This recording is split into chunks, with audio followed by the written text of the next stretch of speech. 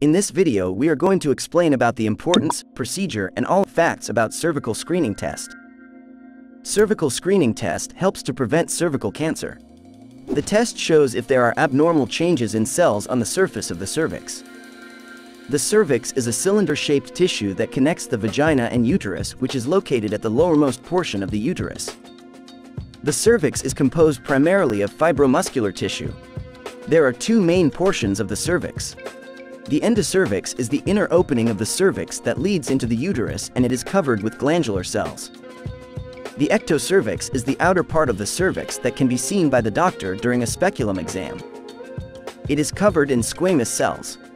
The place where these two cell types meet in the cervix is called the transformation zone. The exact location of the transformation zone changes as you get older and if you give birth. Most cervical cancers begin in the cells in the transformation zone. Cells in the transformation zone do not suddenly change into cancer. But if untreated, abnormal cells can develop into cervical cancer over time.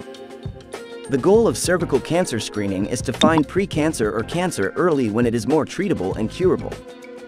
Almost all cervical cancer is caused by human papillomavirus or HPV, which is spread by sexual activity.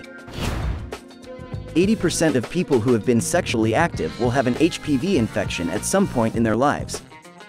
There are many types of HPVs, and only a few types of HPV will lead to abnormal, precancerous cells.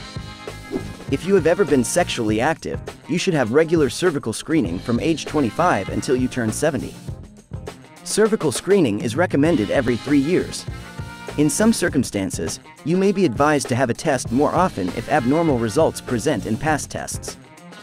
The tests for cervical cancer screening are the HPV test and the PAP test. For sample collection, you will be asked to lie on your side or your back with your knees bent up. The lower part of your body will be covered with a sheet. The nurse or doctor gently opens the vagina with a speculum and carefully takes a sample of cells from the surface of the cervix with a small soft brush. This process will take only a few minutes. The sample is then sent to a laboratory to be examined. It is best not to have the test during your period. Abnormal cell screening is done during the PAP test, and type of papillomavirus is screened during HPV test. The HPV vaccine protects against some high-risk types of HPV. HPV infection has no treatment, but a vaccine can help prevent it. Thanks for watching this video. Bye for now.